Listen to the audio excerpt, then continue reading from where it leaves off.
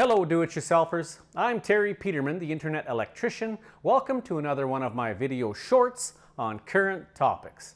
Let's get started.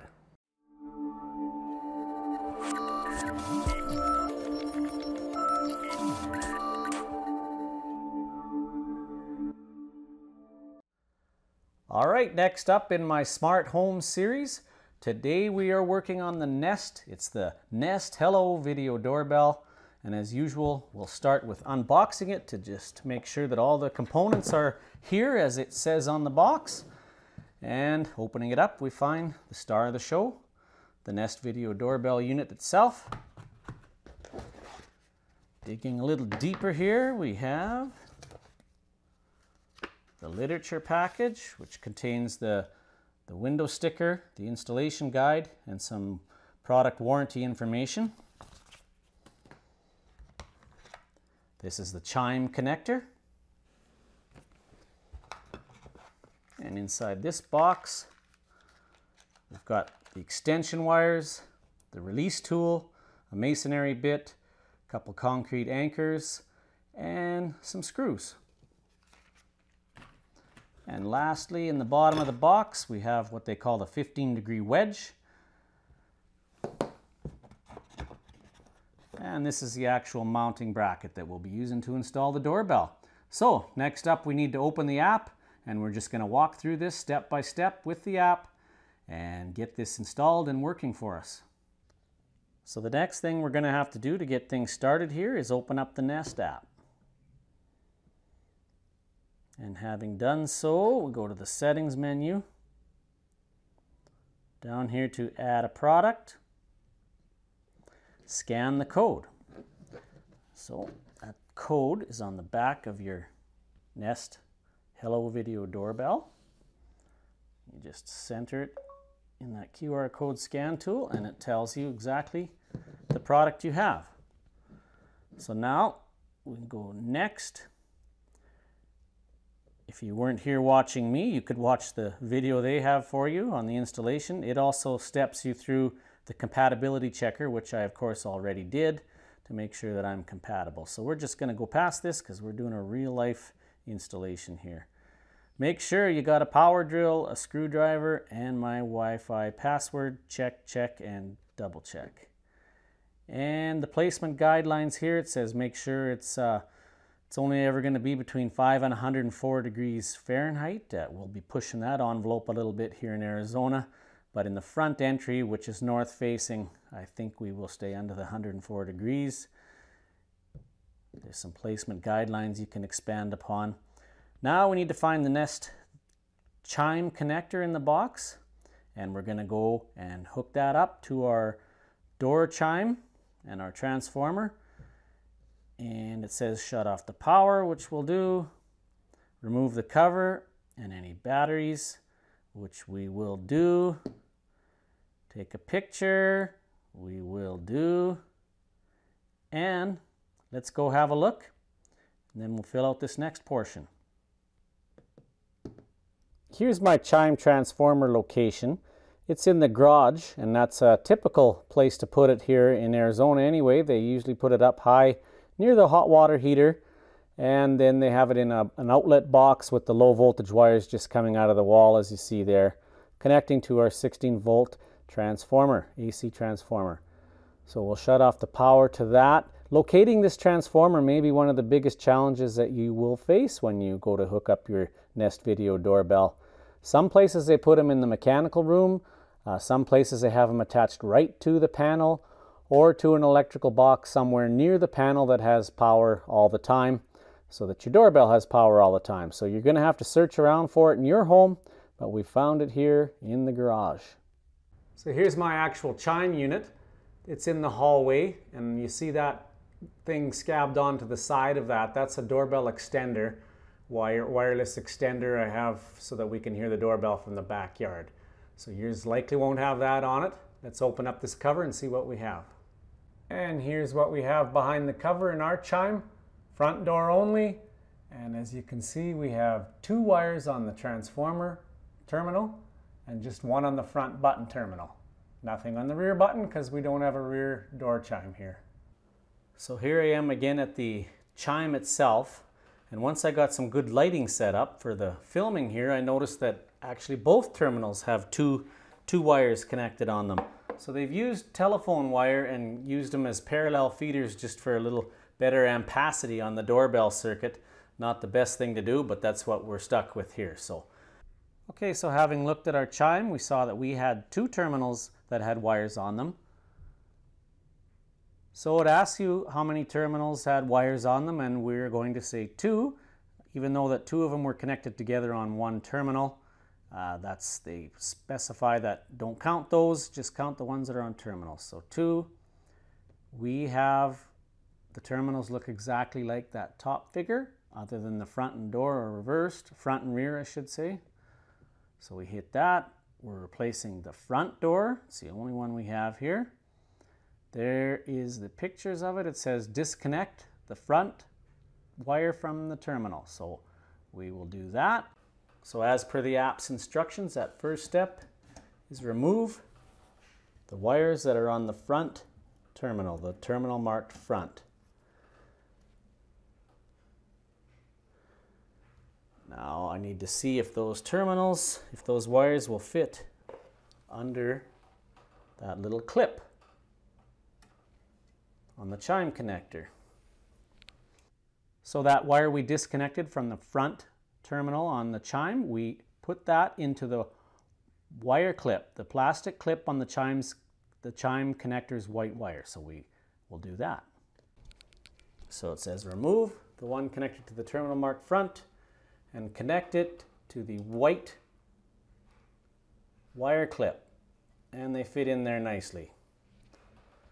Having completed that step, now we take the chime connector's white wire and we connect it to the front terminal on the chime. Now the next step, back at the transformer here, we are going to hook up the white wire to the terminal that we removed called front. Taking care to put the wire around the terminal clockwise. All good wiring practices apply here, even on the low voltage. Wrap that wire clockwise around the terminal and tighten it down snugly. Okay, so now that we've got the white wire connected to the chime on the front terminal, the terminal marked front, moving on, it says disconnect the transformer wire. So we remove the wires in this case connected to the transformer terminal. And again, we need to clip those so that we only have about 1/4 inch of exposed wiring. And it said connect that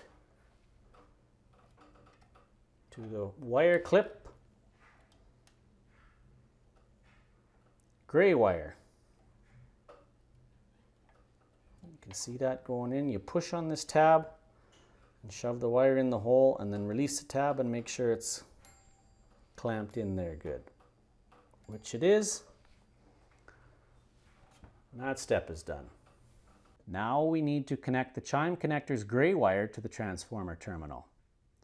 So let's go do that. You hook the gray wire from the chime connect. Drop your screwdriver, but you pick up your backup one you had. And you hook that to the transformer terminal. Having done that step, now we move on to make sure our connections are secure. So we've done that, we've tug tested, everything is all good and secure. Now let's go find a place to mount that chime connector. Some of the things they say to watch for here is make sure it won't interfere with any moving parts and muffle your chime. Use the adhesive tape to stick it on the outside of the box or tuck it inside if there's room. And now the final step here at the chime itself is to make sure nothing is going to hamper the movement of those plungers that hit the actual bells. And you also, looks like we're going to have room right inside the box to stick the chime connect. So Remove the backing. And I think it'll fit right here.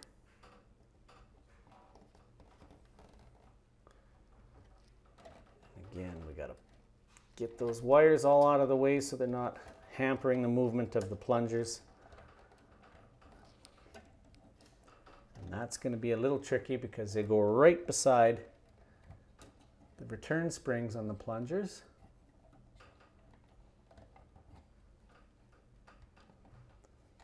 And of course I shut off the power that fed the transformer, fed the 120 volt to my Bell transformer. I was lucky my panel was labeled and I knew which circuit that transformer was connected to.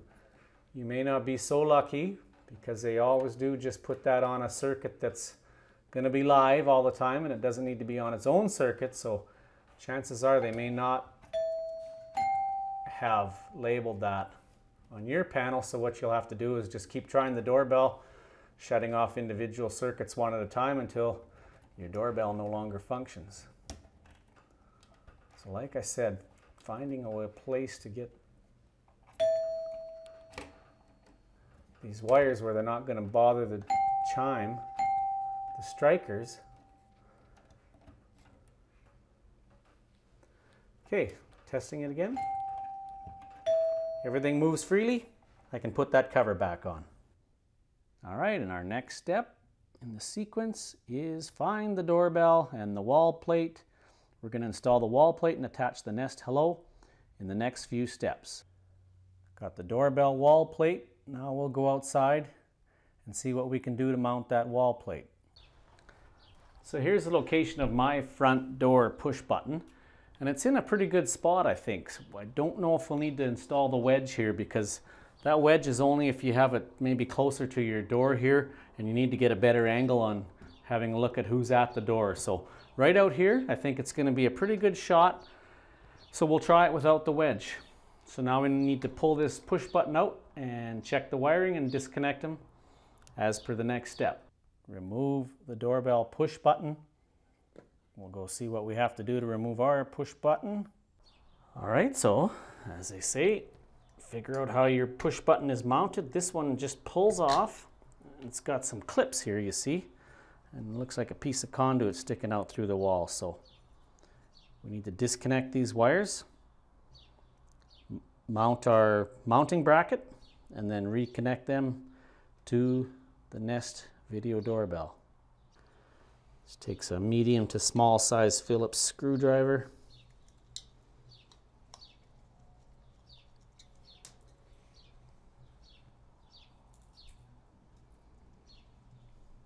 Okay, and again they've used telephone wire as parallel feeders, but that's what we have now to connect to the unit itself. So we need to install without the wedge. Mark the screw holes. It's going to be tricky on mine, but let's go out and see what we have to do there. Now I see where I'm going to have a little difficulty mounting this bracket to hold the video doorbell unit. This is all just stucco here. In behind that, you're not likely to find any wood until you get past a layer of styrofoam. So I'm going to try to drill holes very carefully and use the concrete or the anchors that they provide, the inserts, and see if I can get a good bite in that stucco without busting out the stucco. If that doesn't work, we'll have to go to plan B, but let's give it a try. So I put my bracket on the wall here. I leveled it with my level, marked my holes, and then attempted to drill holes with the concrete bit they provided in my DeWalt drill on the hammer drill setting. And of course it broke out rather grossly, and I'm not sure I'm going to be able to get some anchors in there, but we're going to try and see what we can do. Okay, so I was able to find a couple anchors that worked for me, two different styles, but I did get it to bite into that stucco, and using my iPhone Measure and Level app, we can level it. And there we go. And I think what I'm going to do is probably fill in some caulking in behind that bracket just to stabilize things. a little better. But now we can go to connecting our Nest Video Doorbell. So having had to mess around a little bit to get that bracket on, we got it in place. Put the screws in. Connect the wires to the head unit, and it does not matter which wire goes where, so we'll do that. Now one of the final steps of installation is connecting the unit itself here to the two wires from the doorbell push button. Again, clockwise around the screw, tighten it snugly.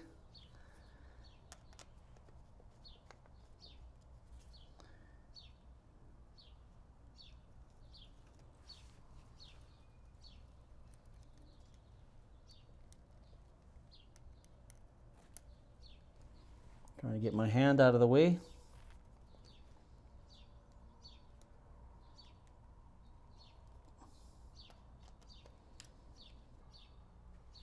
Okay, now we snap it into the bracket and we proceed to the next step. Attach the doorbell to the wall plate.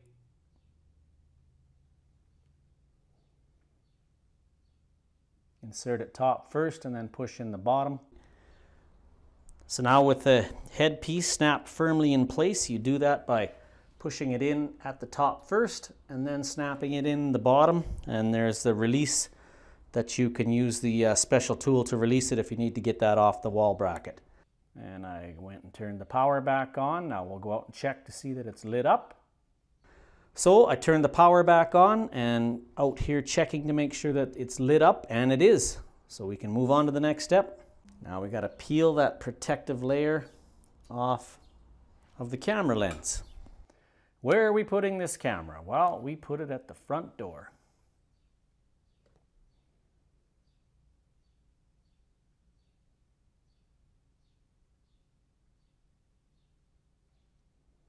It says it's connecting to my camera.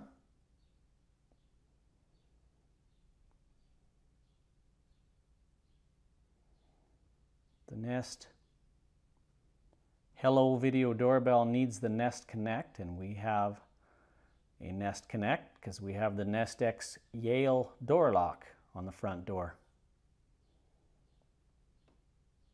Seems to be connecting now. Says it's setting up the Wi-Fi.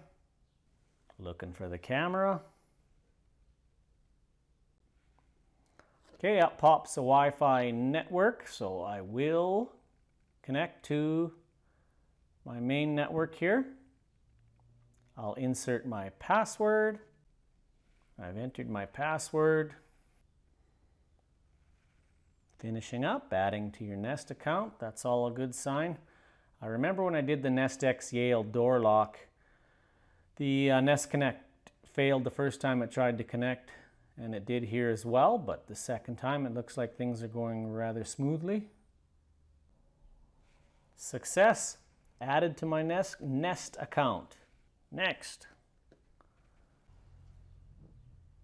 Okay, I have a live feed from my front door. I do not need to install the wedge. So on we go. Let's make sure that the chime sounds correct. Let's go give it a test.